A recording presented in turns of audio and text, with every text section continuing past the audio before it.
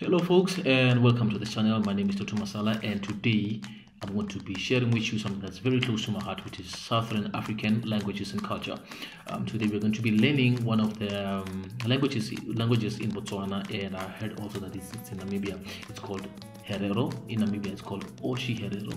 So today we have Mr. Kandjou who's going to teach you how to speak it.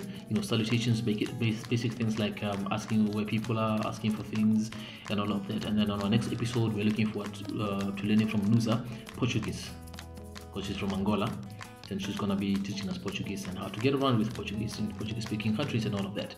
So, without wasting any time, let's get into it. Kandjou coming up. Enjoy. My name is Kandjou. Today we are going to learn a little bit of Herero phrases, like your everyday, normal day phrases. So the first phrase that we're going to start with is greetings. Like how do you greet someone in the morning, how do you greet them in the afternoon and in the evening. So the first greeting that we're going to go with is in the morning. So when you greet someone in the morning, you say mwapenduka, mwapenduka. And when you greet them in the afternoon, you say mwauhara, mwauhara. And when you greet them in the evening, you say mwatokerwa, mwatokerwa.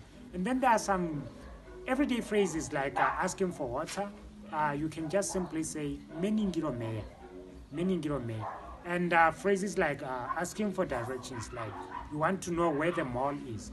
You just simply ask ondoropa iri pene ponam, ondoropa iri pene. And phrases like maybe asking where someone is, like you want to know where Peter is, or where Horata is, or where Tato is.